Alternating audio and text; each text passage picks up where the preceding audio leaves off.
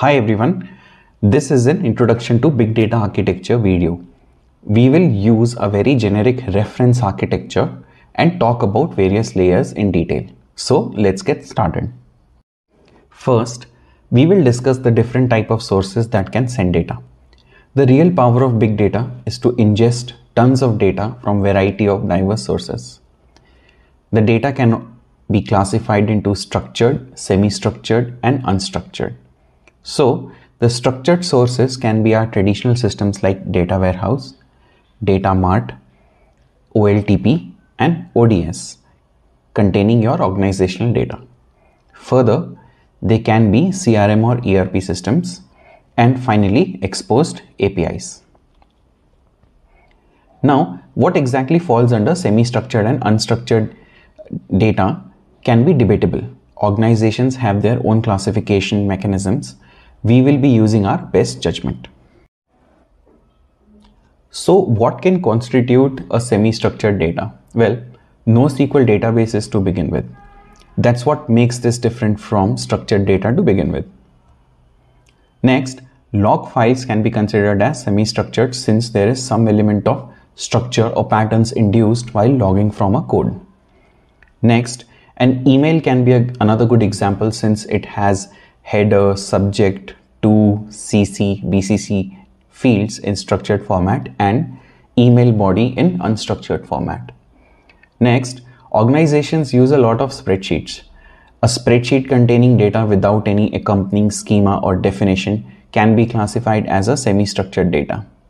And finally, HTML, CSV, JSON and XML files are all examples of semi-structured data. Moving on to unstructured data, it gets interesting here.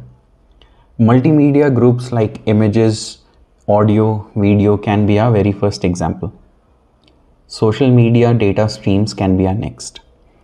Another good example of this category is messaging data like SMS, WhatsApp and chat. Taking this a level further to explore full potential of big data, we can have geo or maps data, sensor data and data coming from smart devices like smartwatches, etc. And finally, websites, web pages, online news articles and text in PDFs are all unstructured data. Now that we have discussed sources, let's focus on the big data system side of things by covering the different layers that are there. So how will we structure this conversation? We will cover this conversation in three parts. We will first discuss layers, then its components, and finally possible data flows.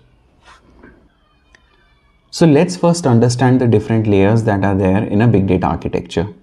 There can be ingestion layer, data storage layer, analytics layer, also known as servicing layers or simply service layer, data consumption layer, and finally big data governance layer. Please note that there are multiple ways to build a big data system with or without all or some of these layers.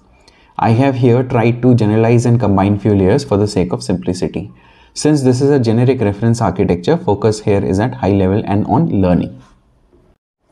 Now, two things to note here. First, you must have seen a dedicated processing layer shown in some big data architecture diagrams. Processing is basically moving data from one layer to another. Hence, the processing layers, namely batch and real time, would be overarching these layers that you see. I will be showing these type of processing in the later part of this video. Second, I have combined analytics and servicing layer by showing analytical processing and its pre-computed outputs into one. Also, all on-the-fly or in-memory activities will be shown with the help of arrows. Now, coming to a second part of the three-part conversation, let's discuss the components of these layers starting with ingestion layer. There can be a batch component and there can be a real-time or stream component, which is the true differentiator of a big data architecture from a data architecture. Coming to storage layer, there can be traditional relational databases to store structured data and yes, at times semi-structured data as well. Then there can be one of many types of NoSQL databases to store structured, semi-structured and unstructured data. And finally, we can have a Hadoop distributed file system, which is a fault-tolerant distributed file system. Next one is the analytics or serving layer. This is the layer where models and engines run and provide outputs to be utilized by consumption layer, typically on demand. It can have statistical and AI models. It can have recommendation engines like those Amazon product recommendations or YouTube video recommendations. It can have a knowledge graph, which is widely used for link analysis and social media analysis. And finally, output of these models and engines, which are usually pre-computed views for user queries. Now, talking about data consumption layer, it can have a range of things that an end user or a target system needs.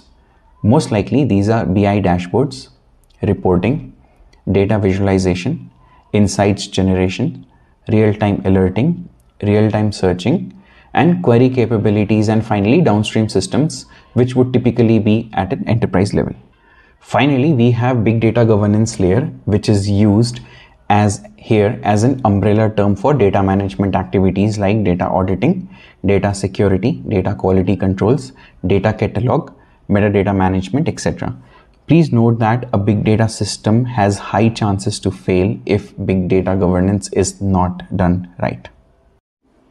Finally, the third part of the conversation is the most interesting one, that is possible data flows. Okay, broadly, there could be two flows with variants. These flows are batch and real-time. Let's start with the batch side of things. A batch is scheduled, hence periodic, and it should write to a dedicated storage before any analytical activity can happen. It's used for cases where historic data is of significance and where history data needs to be maintained. For push flow, the data is then sent to analytical layer, typically in a scheduled fashion, then processed and finally sent to downstream. For pull flow triggered via consumption layer, analytics layer picks up the required data from storage layer, processes and fulfills the request. Now, let's talk about real-time or stream side of things, which makes this a big data architecture in truest of sense. The first flow here is when a request is catered in real time by in-memory processing with the help of computing a real-time view. Typically, this makes use of capabilities hosted at analytical layer but can function without using those capabilities for a limited number of use cases where speed is everything. A good example of such use case where analytical layer capability is not required is real-time alerting. What we just discussed is real-time processing without a serving layer. But there can also be a variant where there is a dedicated serving layer. Now, let's talk about data storage for real-time processing. Even though the data is picked up from online or external source and catered to real quick, if there is a need or requirement, the data can be stored in parallel at a storage layer. So now that we have covered the three topics of our conversation, let's discuss the final topic for today, which is overarching processing. What you see highlighted is called batch processing. Now, there can be two variants of real-time or stream processing. The first variant, as highlighted, is a dedicated serving layer. The second variant, as shown, would be the one without a dedicated serving layer. So that's all in this video. If you would like to see more topics covered on big data, do let me know in the comment section which ones. If you like this video and had a good learning experience, then do check out other videos. Do like and share. Also subscribe the channel for latest videos and trends in the world of technology and architecture. See you in the next video.